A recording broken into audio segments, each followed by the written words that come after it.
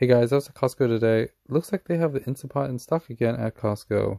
They have this basically 6-quart pressure cooker for $89. There are other similar ones online. I'll leave a few links below. But at the same time, this is the dual SV version of the Instant Pot. Digital display, one-touch cooking. Comes with these fun accessories. It is a 6-quart version. Has the rack, several scoops, a measuring cup, and other fun stuff like that. Pictured right there. The entire set. So pretty interesting.